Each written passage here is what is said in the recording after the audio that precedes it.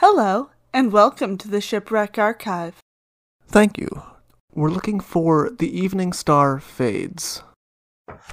Here we are. Enjoy! The watchmen of the Avondster had done their part on the night of July 2nd, 1659. They had run to the first mate, Bartel Schach, when the Dutch East India Company yacht had slipped her anchor chain and began to drift towards the shore. He had refused to come on deck, however, and returned to his bunk. It was possible that they had waited too long to then try to wake the captain, Arend Daniels Lem. Not that trying did them any good, since it took him 15 minutes to make his way to the deck. It was a clear night, nothing to obstruct their view of the oncoming coast. Now they watched as the ship got closer and closer to the beach, and waited for the captain to arrive on deck and give the orders that were required to save her. The light breeze and gentle tide did their part, pulling the ship along to her final destination. In an organization with as strict a hierarchy as the Dutch East India Company, also known as the VOC, no one was willing to act without proper authority, even if it meant that they were about to lose the ship. The Avondster had not started her life under that name. Indeed, she had not even been a Dutch ship. Built in England, she first appeared in records when the English East India Company bought her in 1641 and changed her name to the Blessing. Though it is uncertain how old she was at the time of her wrecking, that the English East India Company changed her name tells us that she had already been sailing before 1641. By 1645, the East India Company was already debating whether she was worth repairing, suggesting that she was already considered advanced enough in age to possibly not merit the repairs. The VOC certainly did not think highly of her, calling her an old yacht in their own documents. That was not to say that they had not been more than happy to take her off of the English East India Company's hands during the First Anglo-Dutch War in 1653. The VOC was eager to capture as many of their competitors' ships as possible, even a ship like the Blessing that had seen better days. Competition between the two companies, which operated in the same geographic areas, had been fierce, and with war now declared, the VOC was ready to use this to their full advantage. The Blessing's crew did their best to defend their ship, but they were no match for the fully armed and prepared ships of the VOC. The crew would pay for their defiance. While the crews of more compliant ships were freed, and their officers were allowed to bring with them their personal effects, the crew of the Blessing found themselves held prisoner on a ship in the Persian Gulf. Due to the poor guard, however, many of them found ways to escape. The Blessing, meanwhile, was refitted by the VOC for use in their own trade. Even an aging trade ship was still a ship. She was also given a name better suited for a ship of the VOC. She appeared on the oceans again under the name Avondster, or Evening Star.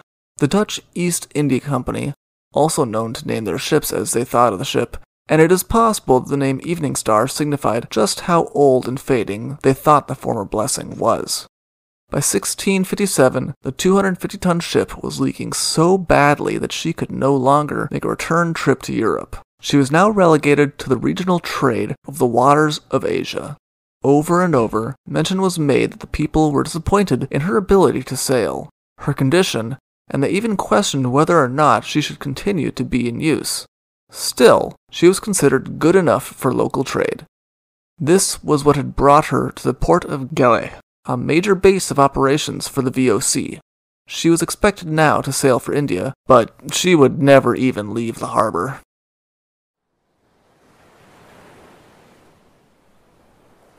The combination of the first mate refusing to come on deck, the watch being slow to call the captain, and then the captain being too slow to come to face the trouble that his ship was now facing, proved to be deadly to the aging ship. The stern of the ship ran ashore, and as the waves hit her, her stern post broke off, leaving her with a hole that allowed the slit from the anchor, as well as the water, to enter the stricken ship. The VOC had not become one of the most successful companies in the world by allowing even a decrepit ship wreck due to incompetence and allowing it to slide. The legal ramifications were slow-moving, since all information had to go back and forth on sailing ships across a large distance. But by the summer of 1659, the captain and the first mate of the Avondster, as well as the officers who had been in charge of the watch that night, found themselves under arrest.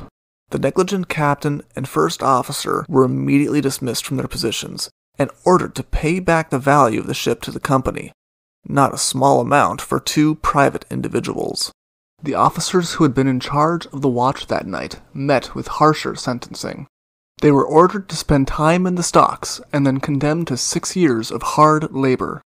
At least the common sailors were deemed innocent in the whole affair, and they were soon placed with different ships.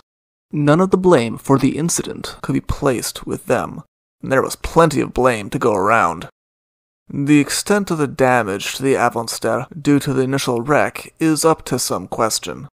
The governor of the port of Galle reported that it had broken up immediately, but some archaeologists have suggested that this was not the case, and that while her sternpost had broken off, the over-reporting of her damage might have been a case of the governor wanting to excuse a lackluster salvage operation.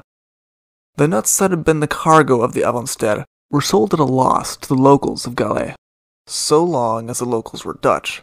Since the VOC had monopoly, they were not willing to give up even in such a situation as a shipwreck.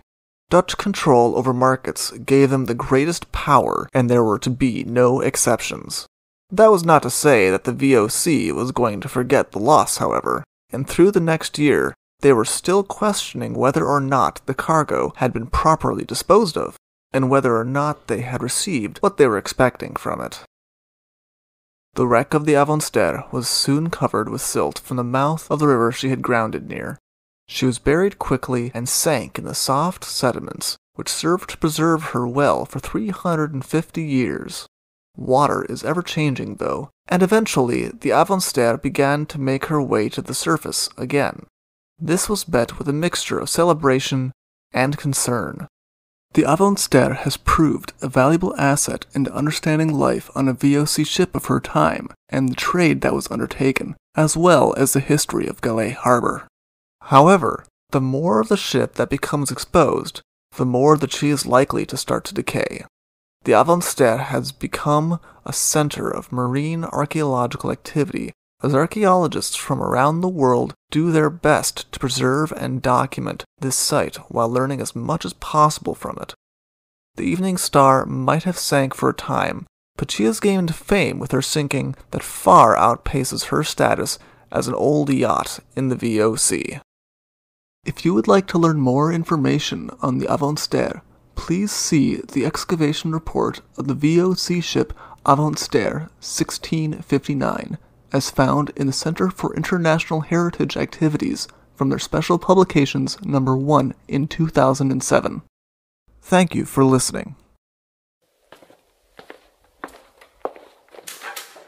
Thank you for visiting the Shipwreck Archives. See you soon.